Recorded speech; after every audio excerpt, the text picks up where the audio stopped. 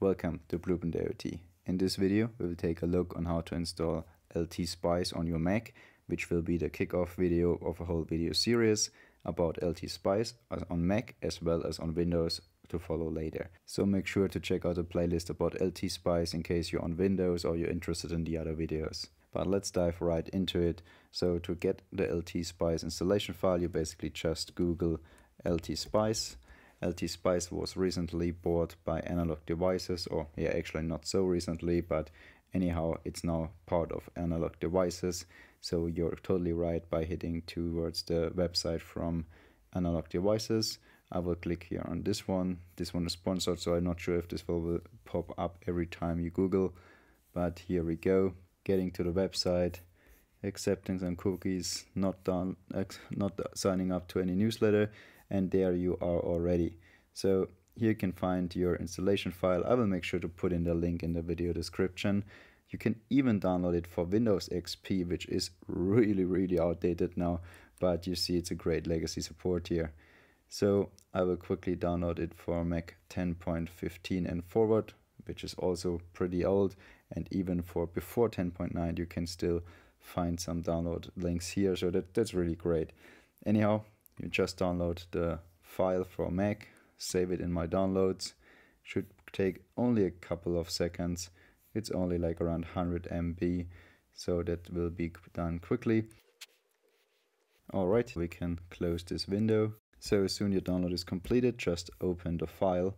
You will get this nice installation menu, which is quite convenient, I think, as other apps don't do this.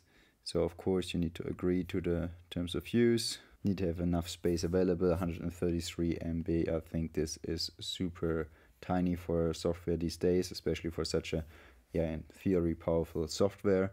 You will hit install. You will have to enter your credentials. I skipped through this part quickly. You need obviously to allow the access to the certain folders, in this case documents, where the app will go, and there we go, it's installed. We can move directly the file to bin or keep the file, but yeah, since it's freely available from everywhere, let's just go ahead.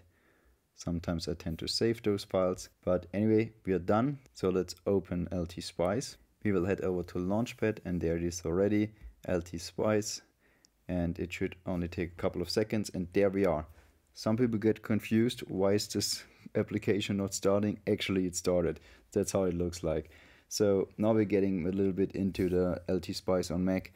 To be very honest, I'm a big Mac fan for several reasons, but there is one software, one application in particular that's really horrible on the Mac, and that's LTspice.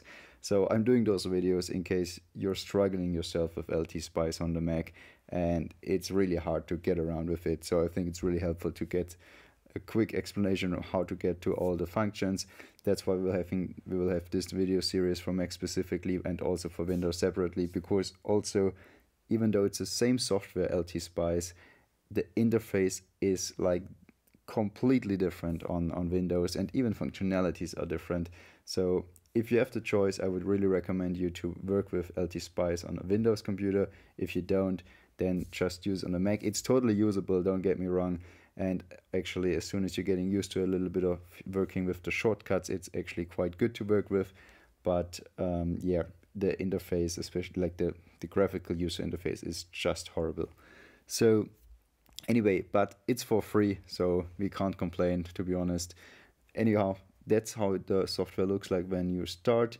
You can start new blank schematics here, or obviously you can go to File and then New and so on. We can't press the button here right now, which is again super weird.